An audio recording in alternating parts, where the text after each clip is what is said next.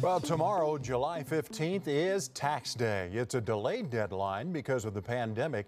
If you still need more time, you can get an extension and file by October 15th. Joining me via Skype is tax attorney Travis Watkins. Travis, of course, is the man behind Travis Watkins Tax Resolution and Accounting. Thanks for joining us, Travis. We appreciate it.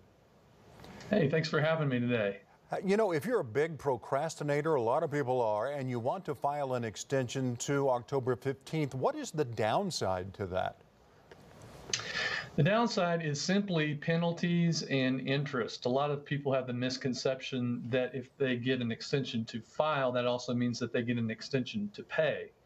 And that's just simply not the case. And how is this pandemic affecting refunds? Yeah, that's kind of a nice thing that we've got going right now due to COVID is that if they owe you some amount of refund, then they will pay up to, I believe it's 5% for the second quarter that they don't pay you, and then it goes down to like 3% for the third quarter, and it goes down and down from there. But yes, there is a downside to it, which is that you have to report that windfall on your next year's tax return and may potentially have to pay some taxes on it. Now, we're hearing from people who say the IRS website says their refund is, quote, in process. Are delays in refunds common right now? Everything seems like it's delayed because of the pandemic, but are you hearing that?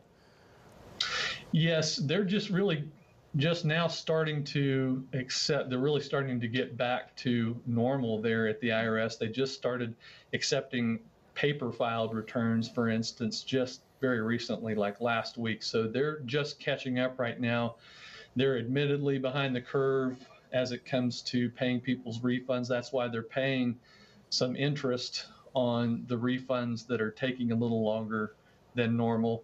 Big decision by the U.S. Supreme Court. Will tax law change for the folks living in the area now considered tribal reservation by the U.S. Supreme Court? The McGurk decision that I think you're talking about with the United States Supreme Court that just came out last week leaves a lot of questions, obviously, as it relates to many things, including taxes. But yes, the potential dangers out there are that folks that are not members of Indian tribes could very well end up paying double taxes. In other words, they could be paying federal, state, local, as well as tribal taxes for purchases, for instance.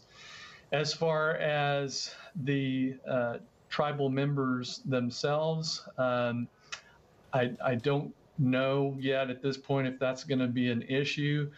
They will continue, I think, to work the state and the tribes together to come forward with some type of plan as it relates to state and local taxes, because if you play this all the way out, it could be potentially very damaging.